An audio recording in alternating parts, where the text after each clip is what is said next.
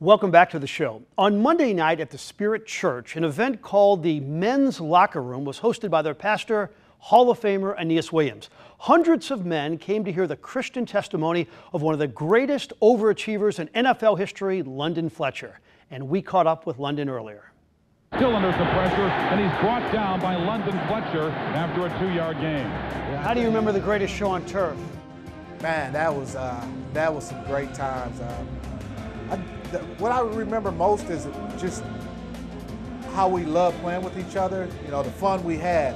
Obviously, the winning was great and the scores were, obviously not very close, but just the practices, how we loved competing, how much fun we enjoyed each other. There wasn't a lot of egos that interfered with what we were doing on the football field. I just enjoyed being around the guys. I think we enjoyed playing together and what we were able to accomplish. You're one of 4 players in history to play in 250 consecutive games.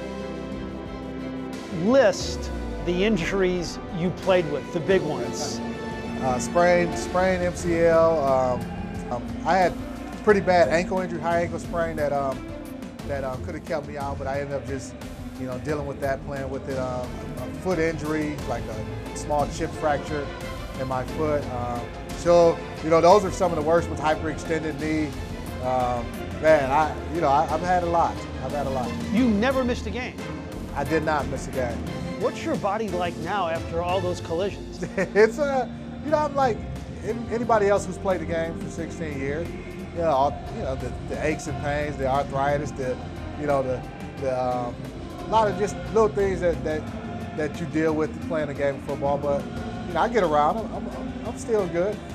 Did that chip on your shoulder stay with you? I mean, do you remember that? Out of all those 3, whether it be an undrafted, the Pro Bowl deals, the biggest disappointment was the Rams not re-signing me once I became a free agent, because they had an opportunity to know me now. You've seen what I've done for 4 years in your organization. You've seen the type of impact I've had, not only to your defense, but also to this team. So that was probably the biggest chip out of all of them. I was angry when that all occurred, where I didn't re-sign with the Rams. Very few players in history have 2,000 tackles. How often do you think about the Hall of Fame? I think about it because now I'm eligible for it, and it's a situation where I know my performance was Hall of Fame worthy. I know what I accomplished on the football field was Hall of Fame worthy.